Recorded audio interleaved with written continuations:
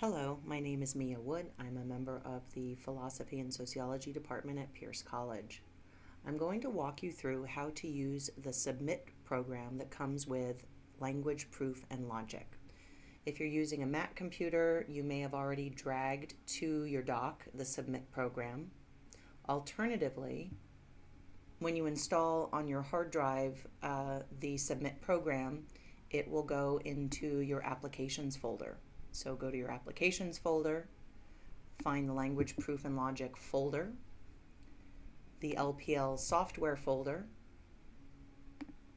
and the Submit folder. Open up Submit.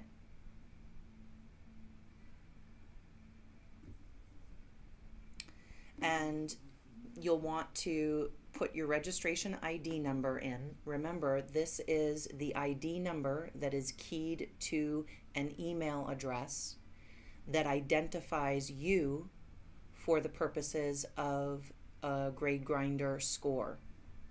So you'll put your registration ID number in.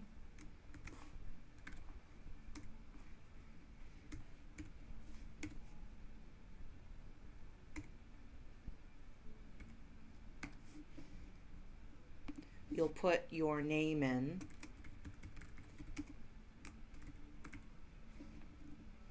You'll put your email address. That's the email address that is tied to your registration number. And your instructor's name. This is assuming that you are going to submit your work to me.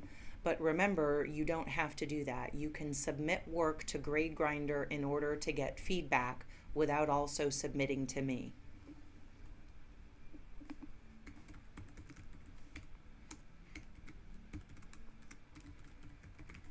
Notice the email address that I've entered is the Gmail address, philosophizilla@gmail.com.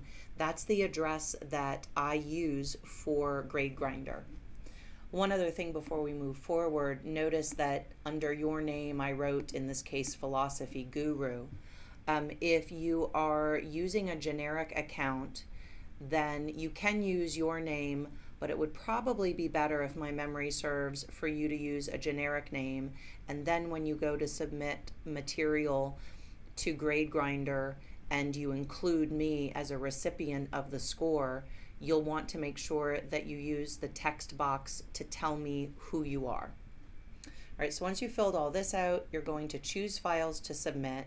Make sure that you save all of your exercise files in an easy to locate place. In addition, make sure you back your files up. So I put my exercises under Logic. And suppose I'm going to grab some exercises from chapter 5. I click Add, and then when I'm done, I click Done. Notice how these files now appear in the Submit Files window.